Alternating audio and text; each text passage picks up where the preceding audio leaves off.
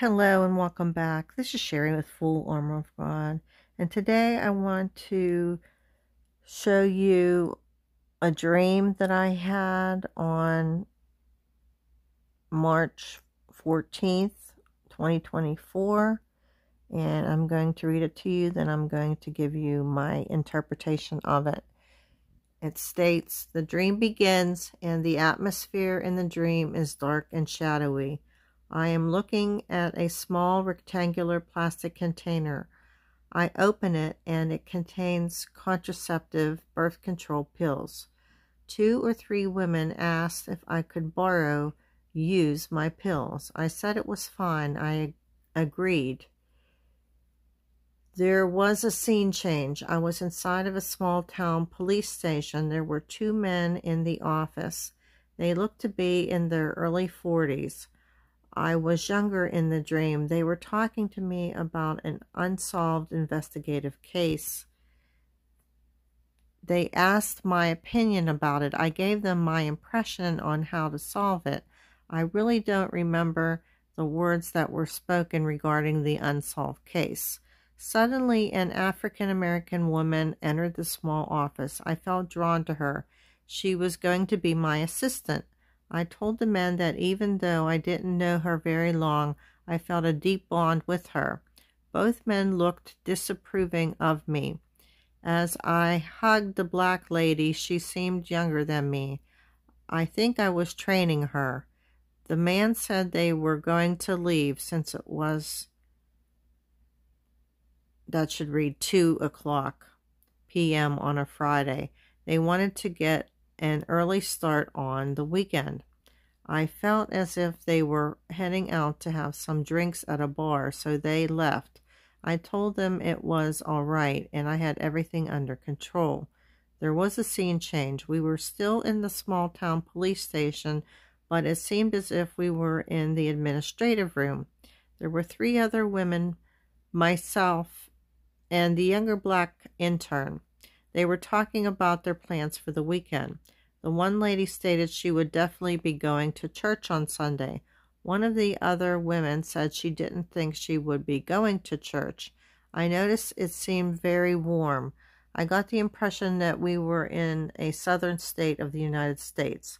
All of us women were wearing summer dresses, or what is also known as sun dresses. The other women's dresses had a white background with a brightly colored floral design pattern on them. I looked at my dress. It also had a white background, except there weren't flowers, but honeybees flying all on it. Yellow and golden colored bees with a black outline around their bodies. All of a sudden, I heard the wind picking up outside. There was a big picture window in the administrative office. I looked out of the window and I saw a whirlwind like a small tornado. I think they're called dust devils. As I was peering out the window, the elongated gray face of an alien being with large almond-shaped eyes slammed into it. It startled me and I awoke at 8:20 a.m. Okay, so let me go through this dream and what I take from it.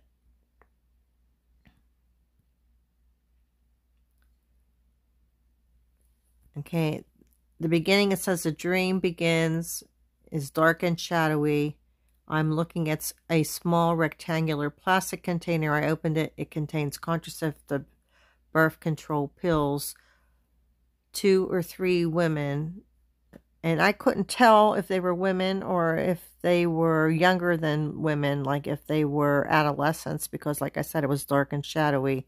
They asked if I could borrow or use my pills. I said it was fine. Okay, this, I believe, was confirmed from a new law that was put into place in Texas about adolescents, minors, girls under the age of 18 had to get permission to be able to receive contraceptives according to the state law, but the federal law which is where some of these clinics, these family planning clinics, are run by the federal law, and they override the state law because they are funded federally.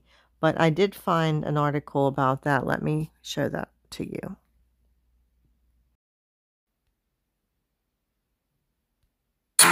The Fifth Circuit Court of Appeals says a Texas law requiring minors to get parental consent for birth control does not conflict with Title X. That's a policy that allows teens to get contraception confidentially at federally funded family planning clinics. Until the Fifth Circuit's rulings, those clinics were exempt from requiring parental permission. Okay, let me show you the date of this video.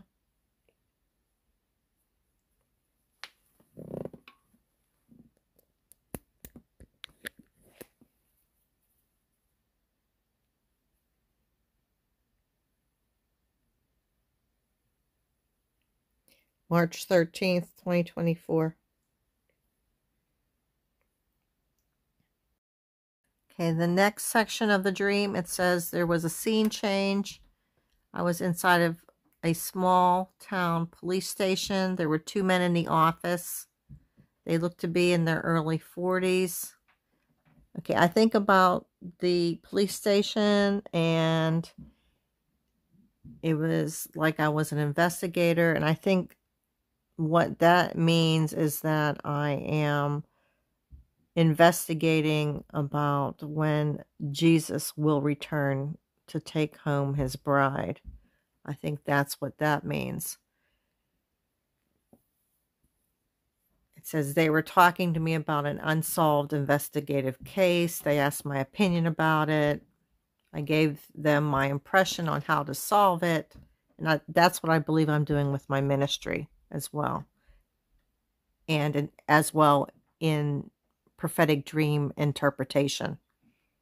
Okay, now with the African American woman, I'm not quite sure what the meaning could be for this, since I believe the dream took place in a southern state, which could be Texas, especially since it had a reference to the birth control pills. But African Americans were enslaved in the South, so I think that could be one understanding of it, or it could be just the simple fact of racist attitudes in the South. I don't know.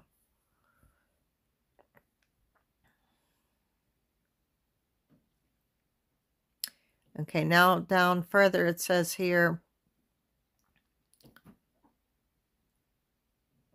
it says both men look disapproving of me. So that's why I get the impression that it could be their racist attitudes towards African Americans. I don't know. It says the men said they were going to leave since it was, that should read 2:00 p.m. on Friday. They wanted to get an early start on the weekend. I feel as if they were heading out to have some drinks at a bar, so they left. I told them it was all right. I had everything under control. So I don't know if this is in reference to people who are still in the world that aren't realizing the times in which we are living. But 2:00 also made me think about the time when Jesus was crucified on the cross. And I'd like to read an excerpt from the book of Matthew, chapter 27. And this is from the King James Version of the Bible. Matthew 27, verses 45 through 54. It reads, "Now from the 6th hour there was darkness over all the land unto the 9th hour. And the 6th hour, they start their day at 6 a.m. I read up on this. To the 9th hour. So the 6th hour would have been 12 noon.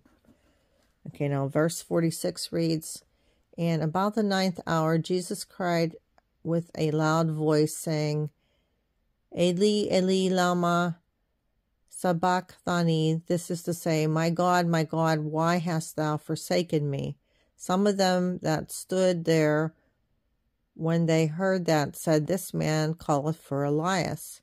And straightway one of them ran and took a sponge and filled it with vinegar and put it on a reed and gave him to drink. The rest said, Let us see whether Elias will come to save him. Jesus, when he had cried again with a loud voice, yielded up the ghost. And behold, the veil of the temple was rent in twain from the top to the bottom, and the earth did quake, and the rocks rent, and the graves were opened, and many bodies of the saints which slept arose, and came out of the graves after his resurrection, and went into the holy city, and appeared unto many. Now when the centurion and they that were with him, watching Jesus, saw the earthquake and those things that were done, they feared greatly, saying, Truly this was the Son of God. Okay, so I did look at the reference of time and how time is explained in the Bible. Book of 2 Peter chapter 3 verses 4 through 9 reads, And saying, Where is the promise of his coming? For since the fathers fell asleep, all things continue as they were from the beginning of the creation. For this they willingly are ignorant of, that by the word of God the heavens were of old, and the earth standing out of the water and in the water, whereby the world that then was being overflowed with water perished. But the heavens and the earth, which are now by the same word, are kept in store, reserved unto fire against the day of judgment and perdition of ungodly men. But, beloved, be not ignorant of this one thing, that one day is with the Lord as 1,000 years, and 1,000 years as one day. The Lord is not slack concerning his promise, as some men can count slackness, but is long-suffering to usward, not willing that any should perish, but that all should come to repentance. And then 10 reads, But the day of the Lord will come as a thief in the night, in which the heavens shall pass away with a great noise, and the elements shall melt with fervent heat, and the earth also, and the works that are thereon shall be burned up. Okay, that was verse 10. So I also found information on Wikipedia about Jesus' death and crucifixion.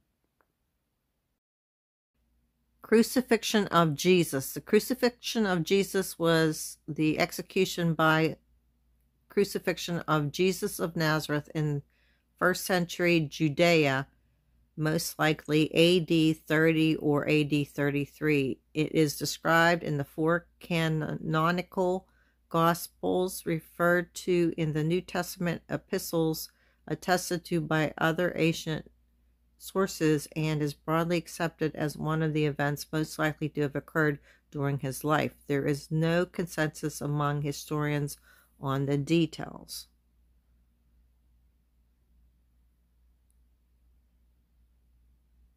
Okay, under chronology, it says in the purple, scholars have provided estimates in the range from 30 to 33 AD, with Rainer Reisner stating that the 14th of Nisan, or April 7th, of the year 30 AD is apparently, in the opinion of the majority of contemporary scholars, as well far and away the most likely date of the crucifixion of Jesus. So I was thinking about this, and a day is 1,000 years, and 1,000 years is like a day. So it's like 2,000 years, and if 30 was the year that he died, if you subtract the years of the Great Tribulation, it takes you to 2024. Back to the dream, it says, we were still in the small town police station, but it seemed as if we were in the administrative room. There were 3 other women, myself, and the younger black intern. They were talking about their plans for the weekend. The one lady stated she would definitely be going to church on Sunday. One of the other women said she didn't think she would be going to church. Okay, so there's the two groups. I believe the people that are ready to go and the people that are not ready as of yet. Okay, then it talks about what we were wearing. All of us women were wearing summer dresses, or what is also known as sundresses. And I was thinking about Son, the Son of Man, Jesus Christ. The other women had white with the floral design, which I believe represents the white represents heaven. And the floral design would be like paradise. I believe that's heaven, getting ready to be caught away up to heaven, New Jerusalem. And my dress was interesting because it was white, except there weren't flowers, but honeybees flying all on it. Yellow, and golden colored bees with a black outline around their bodies. Okay, so I did find information about bees in reference to the Bible. Let me show you. This article is entitled The Spiritual Importance of Honeybees by Kaylin Kopish, and it's taken from guidepost.org. It says honeybees are an integral part of our natural world. They pollinate the majority of our crops and trees, giving us the food we eat and the air we breathe. But bees also hold a spiritual significance for humanity. They are present in religious life from the Bible to monasteries. What is it about these tiny insects that connects them to the divine? Honeybees are an integral part of our natural world. They pollinate the majority of our crops and trees, giving us the food we eat and the air we breathe, but bees also hold a spiritual significance for humanity. They are present in religious life from the Bible to monasteries. What is it about these tiny insects that connects them to the divine? In the purple, it says bees in the Bible. Bees are mentioned multiple times in the Bible. Bees in a swarm are often viewed as a prophetic occurrence in the story of Samson. Bees appear in the carcass of a lion he kills, symbolizing a victorious triumph over evil. In the book of Judges, Deborah was a prophetess who spoke the words of God. Deborah's Jewish name, Deborah, translates to bee. Honey in the Bible. Honey is referenced in the Bible over 60 times and is usually synonymous with purity and abundance. In the book of Exodus, chapter 3, verse 17, describes the promised land for the Israelites as a land flowing with milk and honey. Proverbs 24, verse 13 states, "Eat honey, my son, for it is good. Honey from the comb is sweet to your taste." In the Gospel of Luke, when Jesus appears to his disciples after the resurrection, they give him a piece of fish and a honeycomb to eat. So there's the reference to the honeybees. The next part of the dream, it says, all of a sudden I heard the wind picking up outside. There was a big picture window in the administrative office. I looked out of the window and I saw a whirlwind like a small tornado. I think they're called dust devils. Okay, so dust devils are coming. As I was peering out the window, the elongated gray face of an alien being with large almond-shaped eyes slammed into it. It startled me, and I awoke at 8:20 a.m. Okay, so let me take you to the scripture that I found about the delusion. It is the book of 2 Thessalonians, chapter 2. I will start at 3, and this is the King James Version Bible. It says, "Let no man deceive you by any means, for that day shall not come, except there come a falling away first, and that man of sin, be revealed, the son of perdition, who opposeth and exalteth himself above all that is called God or that is worshipped, so that he, as God, sitteth in the temple of God, shewing himself that he is God. Remember ye not that when I was yet with you, I told you these things, and now ye know that what withholdeth that he might be revealed in his time. For the mystery of iniquity doth already work, only he who now letteth will let until he be taken out of the way. And then shall that wicked be revealed, whom the Lord shall consume with the spirit of his mouth, and shall destroy with the brightness of his coming. Even him whose coming is after the working of Satan with all power, and signs and lying wonders, and with all deceivableness of unrighteousness in them that perish, because they receive not the love of the truth, that they might be saved. And for this cause God shall send them strong delusion, that they should believe a lie. Okay, the lie would be the alien. So after we are raptured and caught away, they will say that we were abducted by aliens.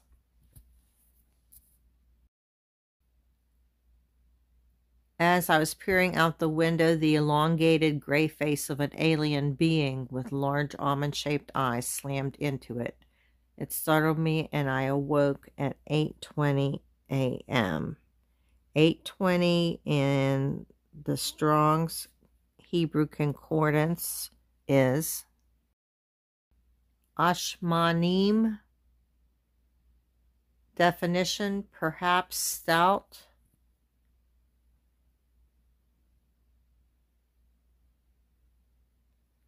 It says down where the words Brown, Driver, Briggs, it says apparently.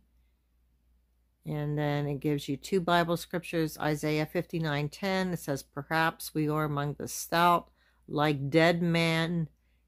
And then it says under Hosea, be desolate. Okay, so for 59:10,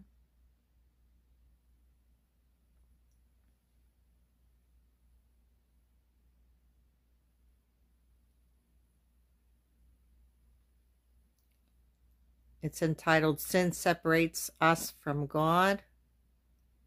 This is Isaiah 59:10. We grope for the wall like the blind, and we grope as if we had no eyes. We stumble at noonday, as in the night. We are in desolate places as dead men. There's a reference to noonday again, when Jesus was dying on the cross. And Hosea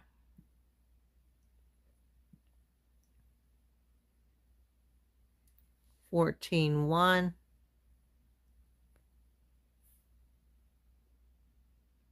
O Israel, return unto the Lord thy God, for thou hast fallen by thine iniquity. So I believe that this is all a warning, that these are all time markers and what's about to occur with the birth control pills and that law that was passed in Texas about needing permission to get on birth control or have access to contraception if you're a minor in the state of Texas. I just believe that all of these things are time markers, as well as the looking out the window and seeing the dust devil. There were a lot of tornadic activity last night. I'm recording this on March 15th and on March 14th. I don't know if you were aware, if you live in the area in the Midwest. I know there was a lot of tornadoes in Ohio, as far down as Texas. So please, if you don't know who your Lord and Savior Jesus Christ is, please come back to him right away. I believe his return will be very soon. And if you don't know who he is, you will be left behind to be tempted by the enemy. and may God bless you.